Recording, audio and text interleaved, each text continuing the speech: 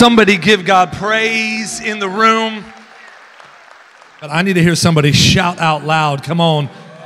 There we go.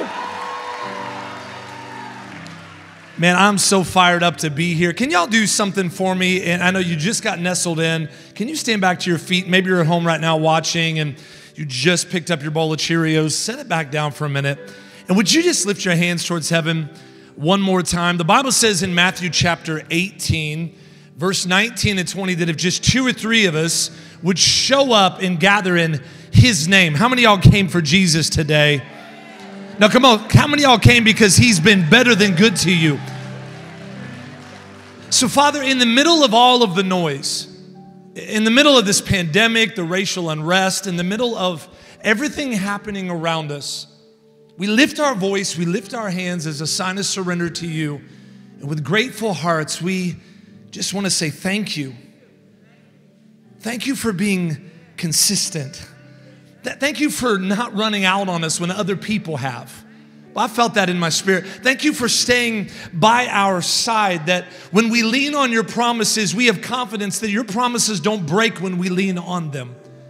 God, in this moment right now, we're grateful. I just want you to, with your eyes closed for a moment, I want you to begin to go back to some promises that He spoke over you. God, I thank you that in this season, we can recognize that your promises don't have expiration dates on them. That the one who's been standing with us will always be stronger than the one who's been standing against us. That all the hell that's been happening around us is no match for the heaven that's inside of us. So God, we honor you and we bless you. We magnify your name. Can you just begin to articulate with your own words how much you love Him? Come on, just for a moment. I felt a shift as we were worshiping. Just begin to articulate how much you love Him. And if it's just, I love you, then it's enough. If the only thing you can whisper is the name of Jesus, it's enough. Yeah.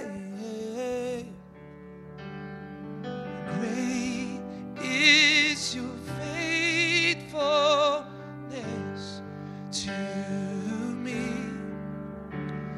Great is your faithfulness to us. From the rising sun to the setting same, I will bless your name. Great is your faithfulness, 'cause He's a good, good Father. It's who you are. Come on, just say, it's yeah. It's who you are, and I'm loved by you. Say, it's who I am. Come on, let me hear you lead it out. You're a good, good Father. It's who you are. And I'm loved by you. It's who I am. Come on, as daughters and sons, say, it's who I am. It's who, one more time, declare, say, you're a good, good Father. It's who you are. I'm loved by you. I'm by you. Yeah. So, Father, right now, we honor you, we bless you, we magnify you. Come on, can somebody give the healer, the restorer, your refuge, your strength, your very present help in a time of need, the praise that He's worthy of? Now, God, throw your weight around the room. Flex. Move like only you can move. Let miracles break out. Let signs and wonders break out. Let breakthrough begin to breathe into this room. There's a song that Matt's been traveling with me for a long time, and I'll jump in. Some of y'all are like, is this what he's going to do all day? Just give me a second. Let me say this. I was telling the team in the back, like we haven't had one of these in-person gatherings since March, because in Houston, Texas, y'all, we still can't gather like this. And so just being in a room that looks like heaven, multi-generational and multicultural. I'm sorry, maybe this is just for me, but I needed to be in this moment with you. And you know, I believe with all my heart that the best days for the church, the Big C church, the best days for Word of Life, the best days for where God is about to breathe and take this church is not behind us, y'all. I believe where God is about to take us, there's greater miracles, there's greater breakthrough, there's greater deliverance. But there's a song that I've been singing for years. Some of y'all probably already know it. And it says, you're never gonna let me down. Come on, do y'all believe that? You're never gonna let me down. Oh, you're never gonna let me down. Jesus, you're never, because you are good, say, because you are good, say, you're good. Yeah, say, you are good, oh, you are good, you're good, oh, you are good. Come on, one more time with your hands lifted from the top of your lungs in your home. See, you're never gonna let me down, say, you're never gonna never have, you never will, say, oh, come on, because I know you're fighting for me. Shout it out, say, you're never gonna, every day of my life, you're never gonna let me down. Now the Bible says, we're just flowing for a minute. Is that okay? Thank you for your overwhelming enthusiasm. Is it okay if we just flow for a minute? Two verses that they've been an anthem for a long time in my personal journey and my family's journey. But 1 Peter 5 verse 6 says this. It says, humble yourself. See, that's a choice. Another translation says, position yourself under the mighty hand of God. And it says this, that He will lift you up. You know, maybe you've lost your job. Maybe financially this pandemic, this situation we've been in has affected your finances. Maybe your marriage feels like it's falling apart. Maybe there's been chaos in your family dynamic. Humble yourself under the mighty hand of God. Position yourself, posture yourself under the mighty hand of God, and He will lift you up. And then the very next verse, 1 Peter 5, verse 7 says, in casting all your cares. Come on, see, in our humanity, we like to compartmentalize. Like, God, I trust you with all this, but I'll fix all this. So some of you, God's been asking you to release it because you know you're not built or you weren't created to carry this. The stress, the concern, the anxiety, the panic attacks, the fear, all of it. Cast your cares on the Lord because He cares for you. The Lord at the very beginning of this year, and I didn't realize it would be such a prophetic declaration for us as a church and in my family. I heard the Lord, let me tell you a backstory of why it happened. So I'll introduce my family in a moment, but my little boy Brecken came over to me this one night and he asked me to take care of something for him. And he was 10 at the time. And I said, I've got it. And to him, it was a big deal. But in his father's hands, it wasn't that big of a deal. So at 10 years old, he says, will you pray? Will you help me? I said, well, I'll just take care of it. And he's like, what do you mean? I was like, I got you. He's like, what? I was like, I got you. So we do a little handshake. He's like, he walks out. I was like, okay, cool. The next morning, true story, 5:30 a.m., I come downstairs before everything's binging and dinging and ringing. I try to spend a little time with the Lord, and I come downstairs to get some coffee, and Brecken is in the kitchen wiping down the counter. I'm like, buddy, what are you doing? And he's like, I'm just trying to get some cleaning done. I mean, it's 5:30 in the morning. I said, I'm proud of you. Let me show you how to do the toilets too. I have no idea why you're so excited about this. And he said, hey, I just wanted to know if you remember yesterday, if you remember, he was checking back to see if I had followed through. And it was still so consuming to him. I said, buddy, I gave you my word. I will take care of this. And he said, okay. 3 hours later, his sister Finley walks in. She's like, what's up, Dad? I'm like, hey, baby, do a little spin dipper. I was like, what's going on? And she said, do you remember Brecken? I was like, what do you mean do I remember your brother? Yes, I remember. She's like, oh, no. Do you remember when Brecken asked you yesterday and this morning? I said, you sent a spy into the camp? Like, See, he couldn't trust that what I said would come to pass. And I said, Brecken, I gave you my word, and this is the honest God truth. I felt the Holy Spirit check me. The Bible says in John chapter 14, verse 26, that before Jesus ascended to sit at the right hand of the Father, he left the Holy Spirit here as our comforter, our helper who helps, to remind us of all the things that were spoken. And so I heard the Holy Spirit check me and said, don't yell at him. You do this to me all the time. I was like, not me, God. Maybe Jackie does, but not. And the Lord said, every time you place something in my hands, you like to do the check back. Hey, God, you remember me? Like, I even gave a little bit this week. Hey, do you remember me? And God said, stop monitoring the things that you've placed in my hands. Because I can fix it. I can heal it. I can restore it. As we shift into another flow here in just a moment, would you do that for the next 2 minutes? Would you just begin to cast some cares? Some of y'all have not had a good night's sleep in a while, and I heard the Lord say the rest is coming over your home. Some of you, I said this a moment ago, you feel like your marriage is falling apart, and God says it's going to fall into place. Come on. Some of you have been walking through some stuff that you cannot figure out how to fix on your own, and God said just put it in my hands. Would you just place it in his hands right now? Come on, open-handed. Would you just begin to cast your cares on the Lord right now? Because he is good. He is good. You are good. You're good. Oh, come on. You are good. Just tell him. You're good. Oh, you are good. Yeah, you're good. Oh, you are good. Yes, you are. Yes, you are. Now, come on. I think the band's going to support me. Say this out. Say, you're never going to let. Now, let me hear you shout it out like you believe it. Say, yeah, that's good. You're never, come on, all the way up to the balcony from the top of our lungs. Say, you're never going to let. You're never going to let me down. Come on, one more time. Can we do it as an anthem of praise? Never gonna let me down. Say, you're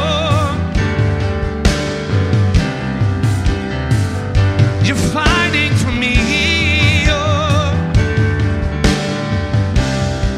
You're fighting for me. You're never gonna let me down. King Jesus. Now come on, one more time. You are good. You are good. Say, oh, you are good. You are good. Oh, you are good. Yeah, yeah. So good to me. You are good. You're good. Come on. Praise all over the room because he is faithful, because he is mighty.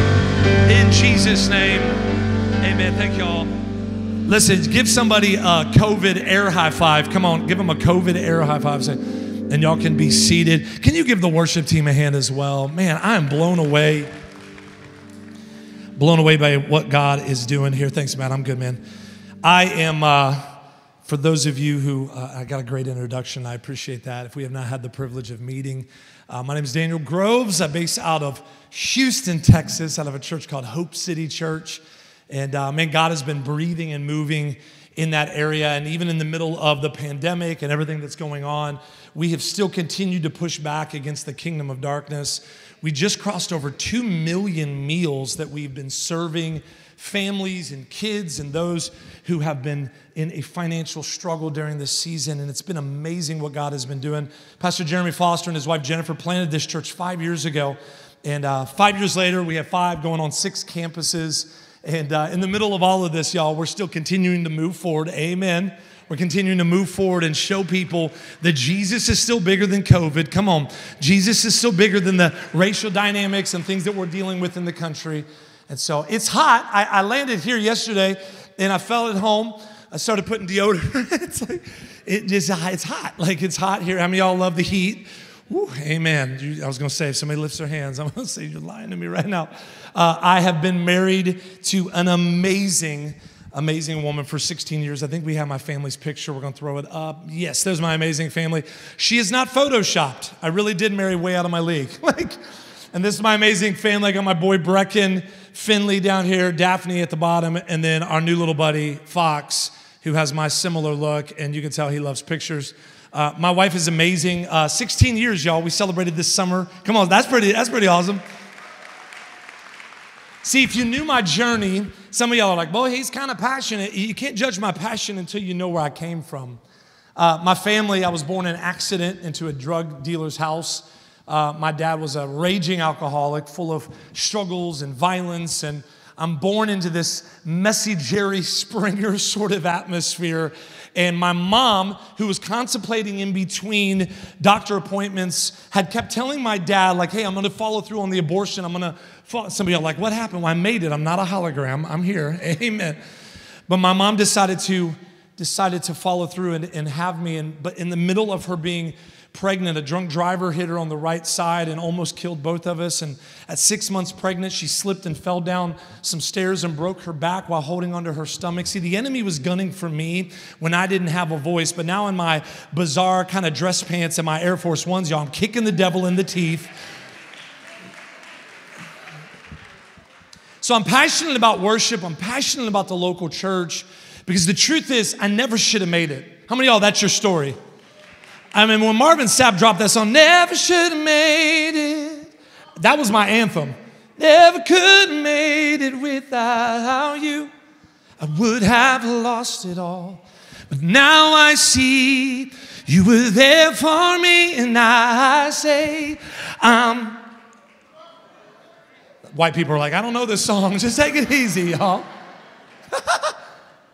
I never should have made it, but my mom found Jesus in a grocery store in cereal aisle number 12 when a 73-year-old lady woke up that day and realized, I still have healing in my hands. I still have a word in season on my lips. Thank God for people that still talk about Jesus. Matthew chapter 5, verse 13, we're the salt of the earth. It talks about us being the light of the world. This woman walks up to my mom and says, I don't know you, but God has an amazing plan for your kids in your life. And my mom said, get away from this lady. Because people like us didn't believe in God. People like us didn't go to church. People like us were broken and messy. And the lady invited my mom to a local church gathering. And my mom said, people like us don't go to church. And she said, what do you mean? She said, like messed up, broken, really messy people. My husband might beat up somebody at the church. And the lady said, so you're not perfect? And my mom said, no, ma'am, far from it. She said, well, that's awesome. Our pastor says no perfect people are allowed. And my mom said, okay, you got me there. 6 weeks later, my mom, the craziness, the addiction, the struggle continued to get worse. And my mom on a Sunday morning got my brother, my sister, my husky little self and said, we're going to church. And my brother said, what's church? And my mom said, I don't know, let's just go.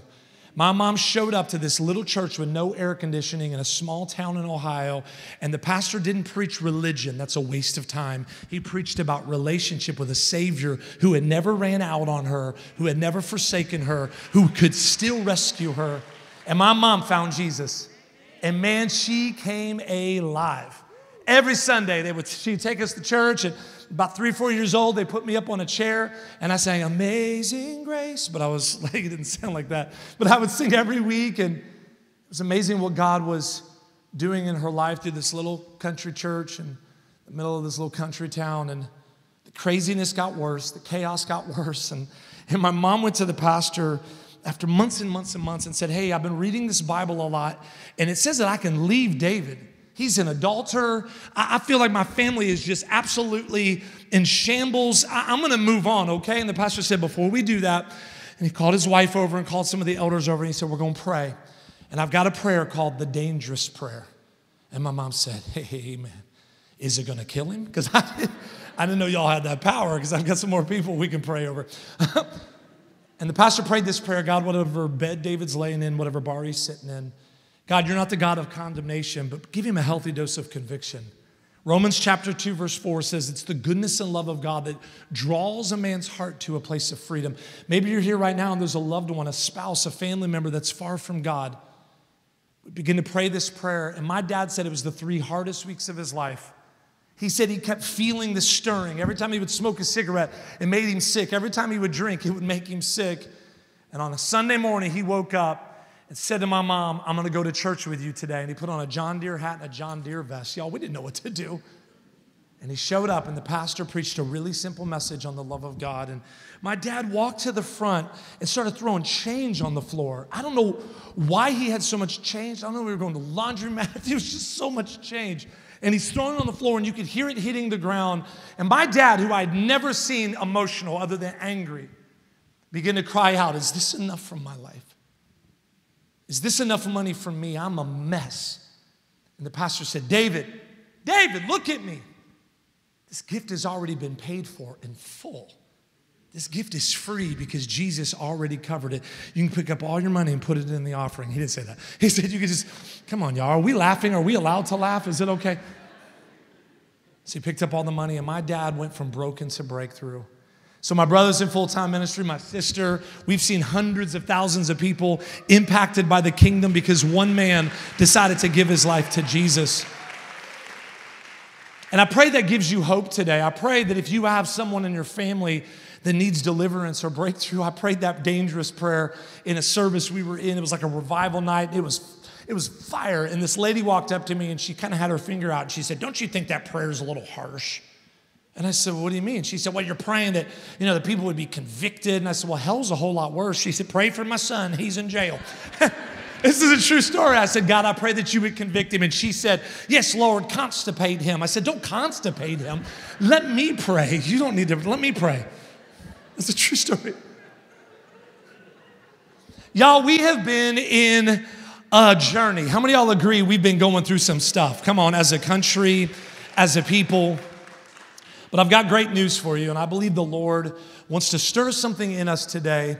My wife and I agreed at the very beginning of this pandemic, at the very beginning of all of these storms that we're walking through, we agreed to not allow this waiting season to be a wasted season. If you're taking down notes, write that down. I will not allow this waiting season to be a wasted season.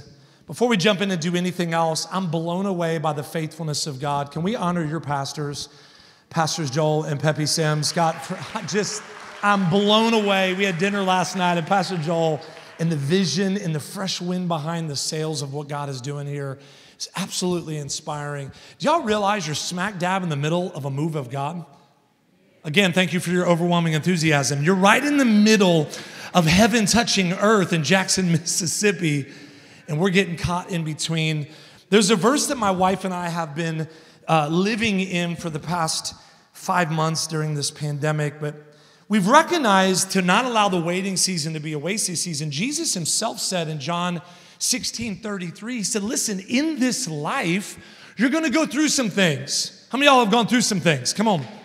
In this life, you're going to go through trials and sorrows of many kinds, but take heart because I have overcome the world.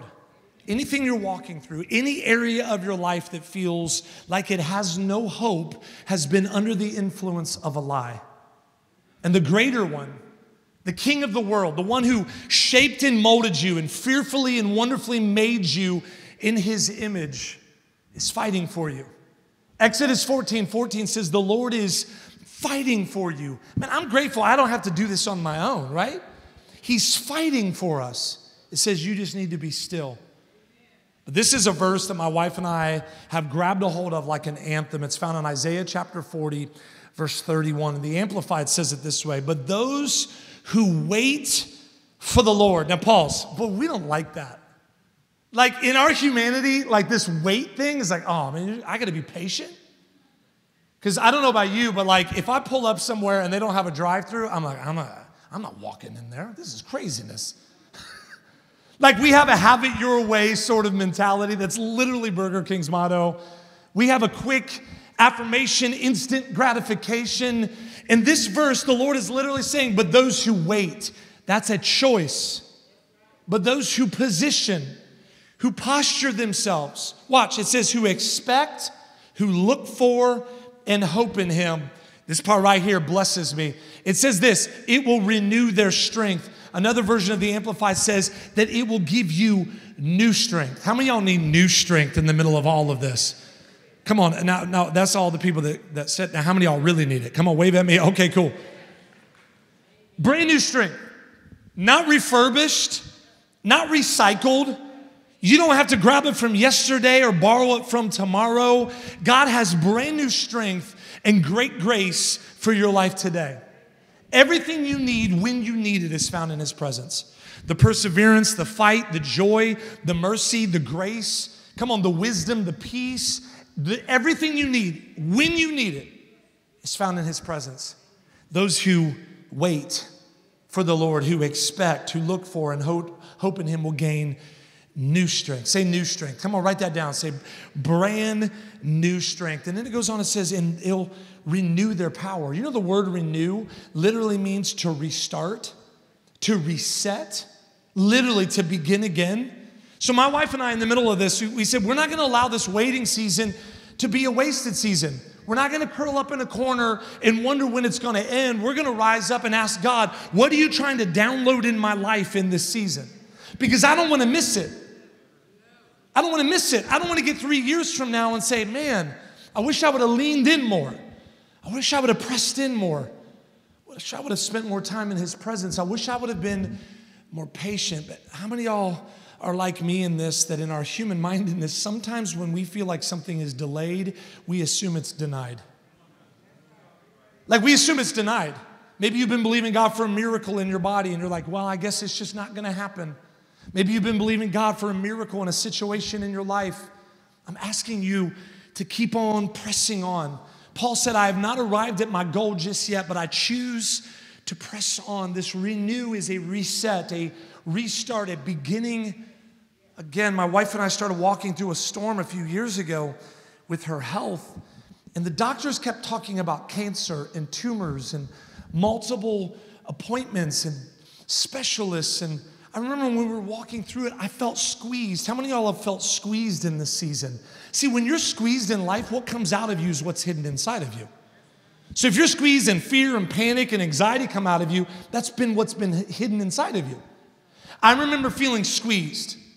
I remember when the doctors started giving us bleak reports and saying, you're going to deal with this. You're going to have to walk through this. And I remember my wife walking up to me and saying, look at me. God wrapped me up in His presence when I was 4 years old. I remember His presence coming in my room like a blanket. If He showed up for me before, He's going to do it again. That's a prophecy for somebody today. One of the definitions of the word testimony is do it again. If He did it before, how many of y'all, God has showed up for you before? And if He did it before, my God is going to do it again. And I remember in the middle of this, for 43 days, we were walking through this journey. And I learned patience. I learned new strength. Because yesterday's strength didn't cut it for the appointment that we had to walk through today. I remember the renewed power. I remember reading this and saying they will lift up their wings and rise up close to God like eagles rising towards the sun. They will run and not become weary. They will walk and not grow tired. God, we need you more than ever. And I'm telling you, every appointment we would walk in fired up and they'd say, you need to see another specialist. You need to walk through this. You need to go see this. And I started feeling weary. But that new strength, that Holy Spirit power, that rejuvenation of His word daily. Y'all, listen, we have treated the presence of God like the glass box on the wall that says break in case of emergency. And more than ever, we need to be in His presence. More than ever, this is our challenge to our church. Take the first 15. The first 15 of every morning, spend time in the Word. The first 5 minutes in the Word. The next 5 minutes, turn on a worship song. Great is your faithfulness. 5 minutes, and then 5 minutes to pray. I know that's not that long, but the first 15. We've been challenging our church by the thousands. First 15. Come on, first 15. Get in His presence. We have to get in His presence because what fills, spills. What fills, spills. And I remember on the 43rd day, the night before, and I'm not hyper-spiritualizing this, but on the night before, I was asking God for new strength for the next day. We were seeing the final specialist in this journey that we had been on, and I was doing the dishes like any good husband does. And all the ladies say, amen. The guys are like, you have a responsibility to not say those type of things from the mic. I was doing the dishes and I heard the Lord. This is one of the only 4 or 5 times that I felt deep reverberation in my spirit. The Lord said, tomorrow you will see the work of my hand. I almost fell out in the kitchen. Because see, I'm a Holy Spirit guy. I need you more today than I did yesterday, and I trust you sort of guy. And I said, God, I need to see the work of your hand. And I went to 1 Samuel, and I started reading this story where Samuel piled up stones, and they called it an Ebenezer moment. And literally this moment, this monument that he piled up, it means up until this part, Ebenezer, up until this far, God has helped us. And he left it there as a reminder for future generations that come through and see these stones. If God showed up for somebody else, he can do it for us. And I remember waking up the next morning, piling up stones. Not real stones, like spiritual stones. We went to the doctor, and I remember that night, again, not hyper-spiritualizing this, not like evangelistically speaking, but that night I had a dream. I don't have a ton of dreams, but that night I had a dream where Jackie and I walked in like this revolving door, like one of those fancy hotels, and this revolving door. And I remember seeing this building that we had never been to before. We get in the car, we're driving to the appointment that morning, and as we're pulling up to this doctor's building, right out front, as you walk in, was one of those revolving doors. I said, my God, I could feel his presence already. We begin to walk in, and we went in, and Jackie started to check in, and I begin to say, God, I thank you that in Isaiah 58:8, just as sure as the sun will rise, health and strength is springing forth speedily in Jackie's body. Your righteousness goes out in front of her, and the glory of the Lord overtakes her and has her not only past, her present, but you have her future. And so I begin to pile up stones again. We went in, again, we've got new strength for that day. God has renewed our power for that day. We were going to run and not become weary. We were going to walk and not grow tired. And we walked in, and this doctor is from Italy, and I couldn't really understand him. And he begins to talk to us, and he was like, well, and I was like, yeah, right. It is a beautiful day. I don't know what he's saying. I'm sorry. And so he began to tell my wife, we need to run more tests. And she said, well, we've already ran those tests. He treated her like patient number 55732. Bedside manner wasn't great. When I tried to shake his hand, he pulled out real quick. And I was like, man, another one of these days. But I had new strength. We had renewed power. He said, we need to run more tests. We went into the other room, and as he began to run these tests, he said this, was blah, blah. I said, is it? I don't. Is it what? And he begins to talk, and I'm like, what's happening? He walks over to my wife, and he starts patting her on the head. Y'all, that's weird for starters. And I'm sanctified, but I'm like, I don't know why he's patting on my wife's head. My friend Toby wrote that song, Try Jesus, but don't try me because I throw hands. Okay. Toby's a part of our church in Houston, by the way. But I remember standing there with my wife, and he walks over to me, and I could understand this. He said, I don't know what happened up until this moment. When I look at your files, I say multiple tumors, I see inconclusive results. I don't know what happened up until this moment. What I am telling you today is there's no tumors. Your blood work is clear. Your scans are clear. Y'all, I'm about to run around this building. We begin to walk out, and I said to we walked in like this. We walked out like this. Like, amen, come on. And as we walked out, I said, step over these stones. And my wife said, what? I said, I piled up spiritual stones right there. The peace of God is in this lobby. We had new strength for that moment. We had renewed power in that moment. And as we're walking back out, true story, we're walking back out that revolving door. As soon as we came outside, we decided to shout out loud. Psalms 100 verse 1 says, shout for joy, all the earth. See, sometimes it's better to shout and give God praise than it does to feel depressed and overwhelmed. And we just begin to shout. There's 2 times we shout as believers. One for the wall to fall and one after the wall has fallen. So we walked out and we just, hey! And when we did it, there was a lady who had snuck in that little revolving thing with me, which is super awkward.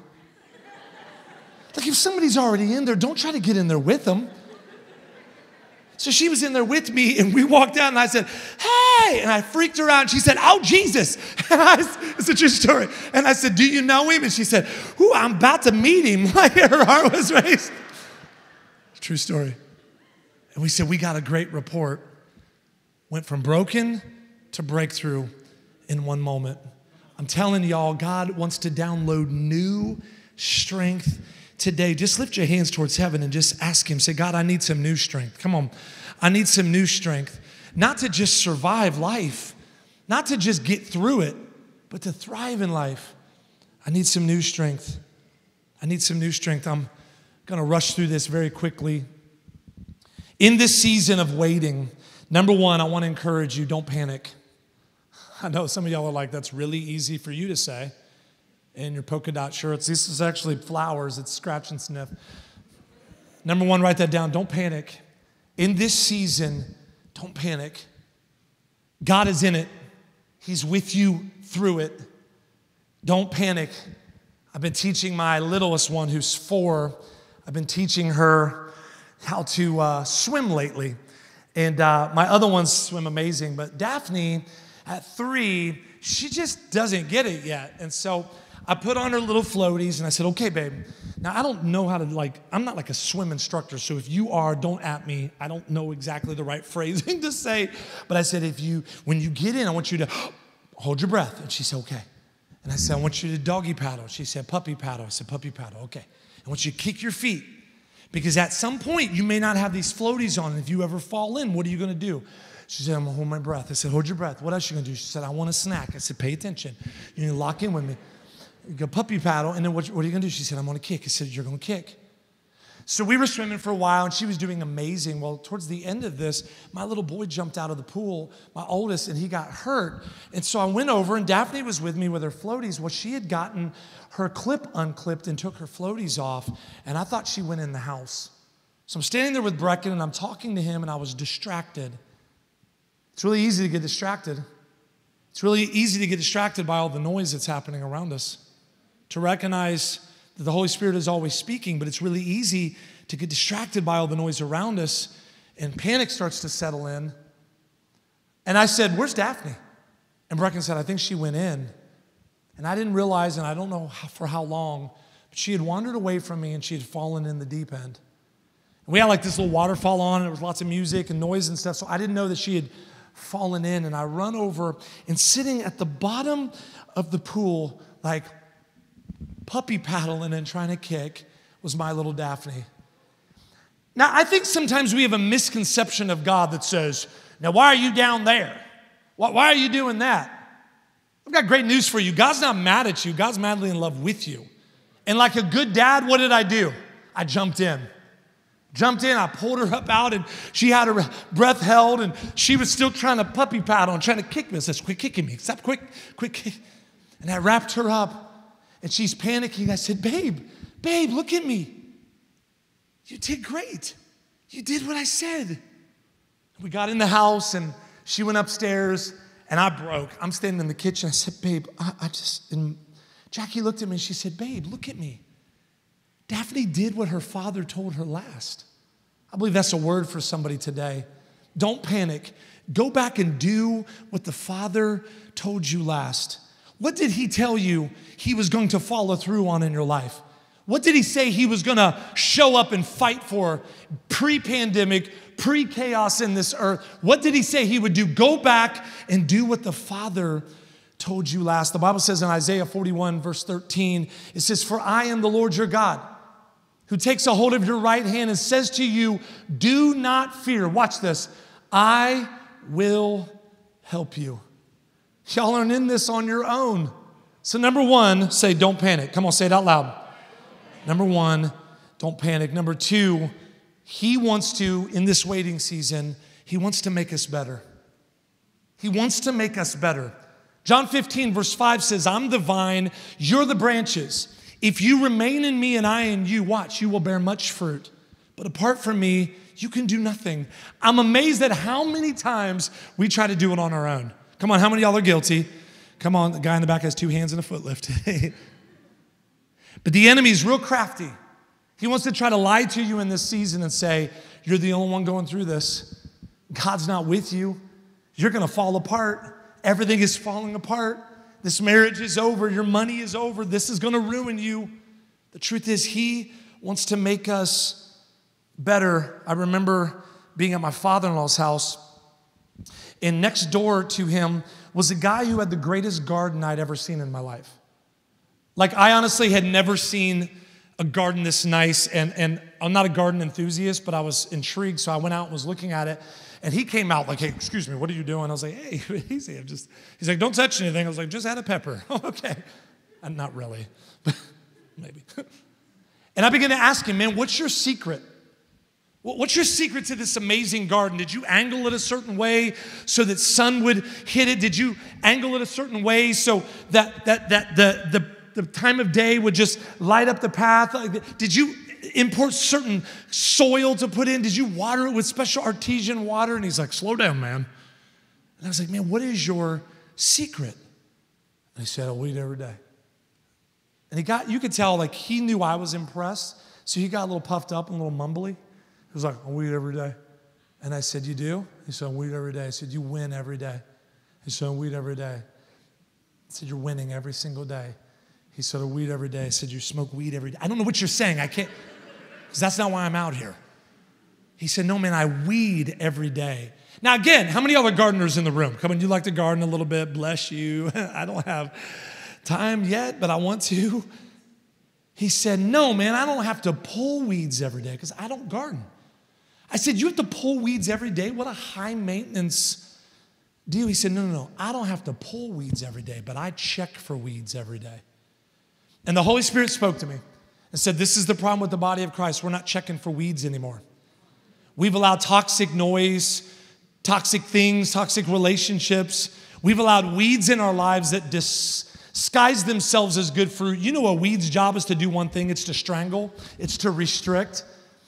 Bible says, John 15:5, I'm the vine, you're the branches. Remain in me and I in you. The enemy knows if I can clamp off, cut off access to the heart of God, then he knows ultimately he wins. And if he can rip you off, he not only rips you off, but he rips all the people off that are connected to your purpose and your destiny. The truth is, in this waiting season, number 2, God wants to make us better, but we have to stay connected to the vine. And last but not least, we have to recognize in the middle of all of this, number 3, he will provide. How many of y'all, he has provided? Come on. It might be in the area of joy or peace. I talked to someone the other day and they said, man, everything in our finances look bleak and messy, but I'm telling you, I have peace like I've never experienced before. The truth is, in the middle of the waiting season, God will provide. But the truth is, we have to pull these weeds, and every weed we pull, we make room for a seed. God will provide, and he will show up and do everything that he's promised he will do. I said this a moment ago, that he did not build us to panic. He did not build us to carry this. It's our choice to panic or not. He did not build us to stress out about it. The Bible actually says this in Philippians chapter 4, verse 6 and 7, don't fret or worry. Instead of worrying, pray. Let your petitions and praises shape your worries into prayers, letting God know your concerns, and before you know it, a sense of God's wholeness. Everything coming together for good will come, and this part right here blesses me, will come and settle you down. It's wonderful what happens when Christ displaces worry at the center of your life. Whatever you're lacking, whatever you're in need of, I believe the good Father is going to provide. I said this earlier, that the promises of God, they don't break when you lean on them. I want to challenge you and encourage you. And I believe right now, come on, will you stand to your feet? We're bringing this in for a landing.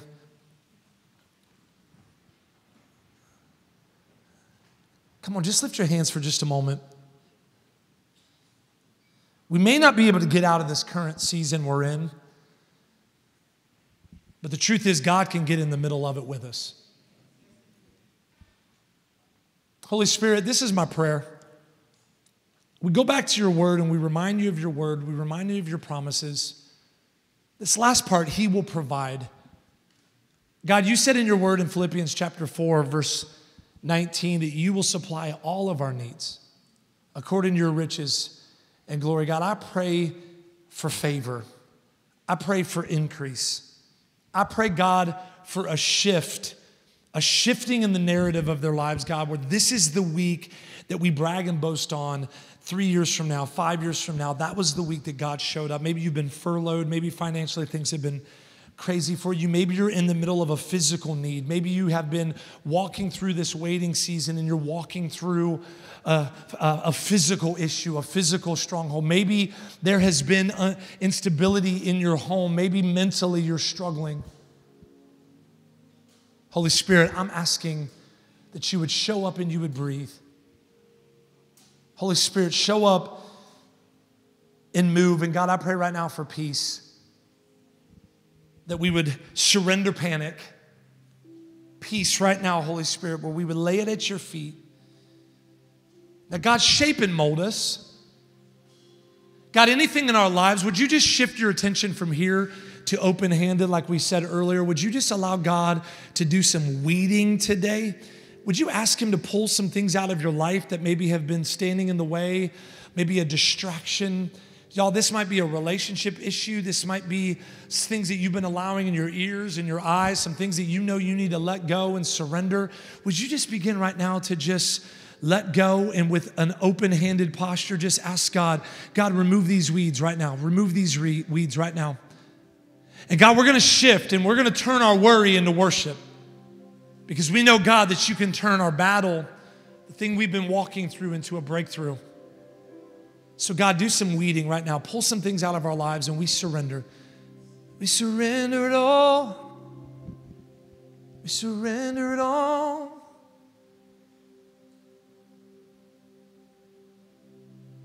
We surrender it all. I feel peace. The Bible says in Numbers chapter 6, verse 24 through 26, it says, may the Lord bless you. See, in that blessing, there's favor. May he keep you. See, there's protection. Make his face to shine upon you. There's mercy and grace. Be gracious to you. The word gracious literally means to grant you favor. Turn his countenance towards you. He literally, the body language, the person of Jesus is shifting his attention towards you. There's restoration in that. And at the very end, it says, may he give you peace. There's rest in that.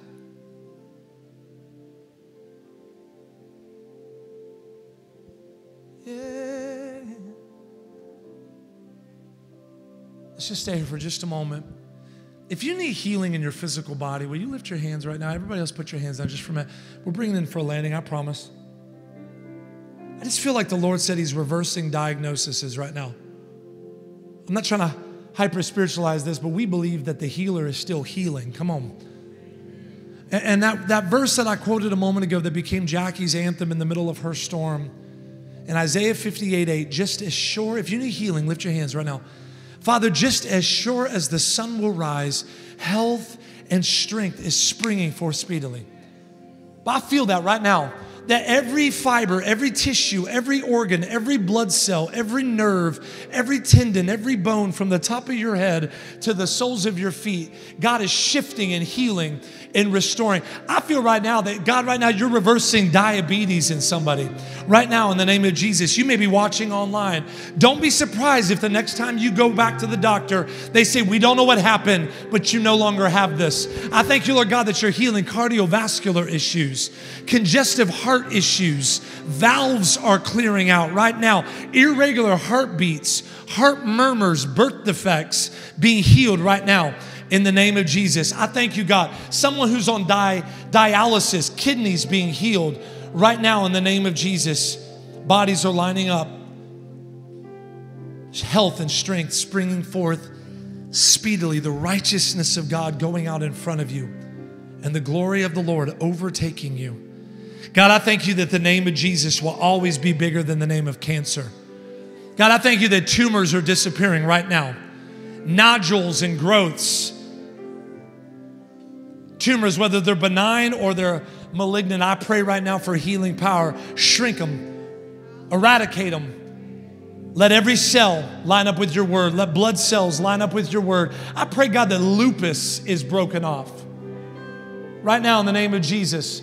Chronic pain, fibromyalgia, broken off. Chronic pain, rheumatoid arthritis, breaking off. Back pain, right now, break it. Y'all, we're in the middle of a Holy Ghost moment. Now you can jump in. Knees and joints being healed right now. I was in a service, y'all. We were leading worship, and I was back in the back, and I'm not just dropping names to drop it, but I was standing next to my friend, and I was leading worship with one of the most dynamic worship leaders on the planet, Miss Tasha Cobbs-Leonard, and we were singing together, and she was kind of letting me sing with her because she's amazing. And the pastor was up here, and he said this out loud. He said, somebody's knee is being healed right now. And he said, start doing this. Start doing this. Now, what he didn't know was I had a meniscus, ACL, and MCL tear years before and had all kinds of struggles and issues with this right knee. And I'm telling you, I'm standing next to Tasha, and we begin to sing, here is my worship, all of my worship. Receive my worship, all of my worship. And I'm telling you, the whole room began to lift their voices. And I just started doing this. And y'all, I went like this, and this loud pop happened to the point where Tasha said, oh, are you okay? And from that moment on, I've never had any more knee issues. God showed up and healed me. Because when Jesus is in the room, things change. When Jesus is in the room, stories change. So come on, y'all know that song? Here is my worship, all of my worship. Receive my worship, all of my worship. Here is my worship, all of my worship. Receive my worship, all of my. Come on, just pour it out, pour it out, pour it out. Say, here is my worship, all of my worship. Father, receive my worship. Receive my worship. All of my worship, yeah. One more time, say, here is my worship. All of my worship, yeah. Oh, receive my worship. All of my worship. All of my worship. So God, right now, as daughters and sons, we choose to not panic. We choose to let you shape and mold us to get out of the way. John chapter 3, verse 30, allow you to increase and become greater and greater as we decrease. And we recognize as your kids that you're going to follow through and you're going to provide everything we need when we need it. God, I thank you that doctor reports are going to come back, that they're going to go home today and realize that growth is gone, that they're going to realize that pain had left their body, that mental stability and emotional healing has happened. And we brag and we boast and we shout from the rooftops that you are better than good to us. Come on right now, can you give God praise? Now come on, praise him like he already healed you. Praise him like he already restored you.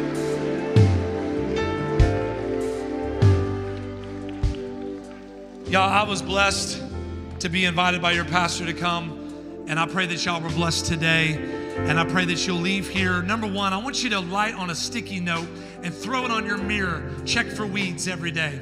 Just be searching and make sure there's nothing at the enemy's hand trying to get in and smother out or muddy the waters of who God is in your life. And then every day, every chance you have to turn your worry into worship, recognize that God will turn your battle into a breakthrough. Y'all believe that today? Come on, one more time. Here is my worship.